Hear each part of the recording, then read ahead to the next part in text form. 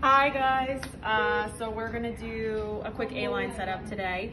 So for your A-line, you need a pressure bag, you need a 500 milliliter bag of normal saline, you need the A-line tubing found in our trauma carts, and then if you are putting in a radial arterial line, you need an arm board as well.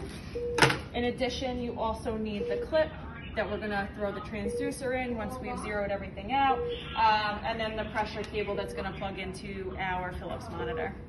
So the first thing that we do is we roller clamp our fluids, we spike our bag of normal saline, and then we actually don't depress the chamber. We're gonna have the pressure bag do all of the work for us. We hang the fluids in the pressure bag, and we're gonna pump the pressure bag up to 300. That's our happy level. We shouldn't have a blood pressure of over 300 in one of our patients. So we flip the stopcock open to the port, like so, and it's going to allow us to pump air from here into the pressure bag. And you can actually feel the pressure bag and watch as it goes up to 300. It's gonna give you a little bit of an arm workout.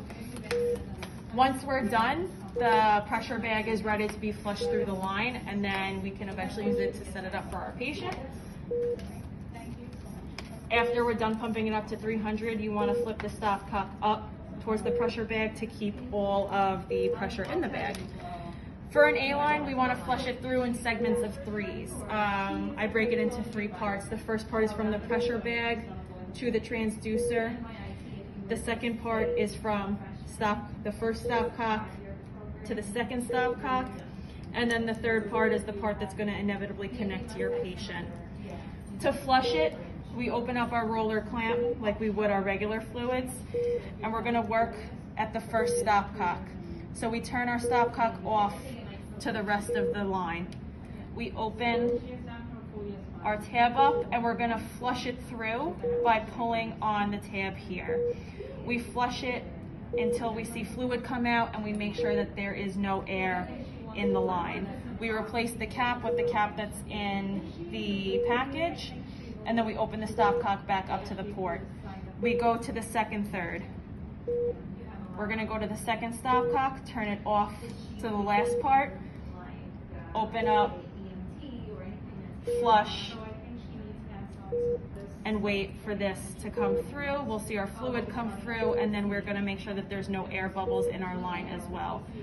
We replace our cap, we open the stopcock back up to the port, and then we have our last part, which is the part of the line that's actually gonna connect to our patient. So at the third part, it's easy. We just pull the tab and wait for the fluid to flush through the line and make sure that there's no air bubbles left. At this point, our line is ready, and we can zero it out on the Philips monitor.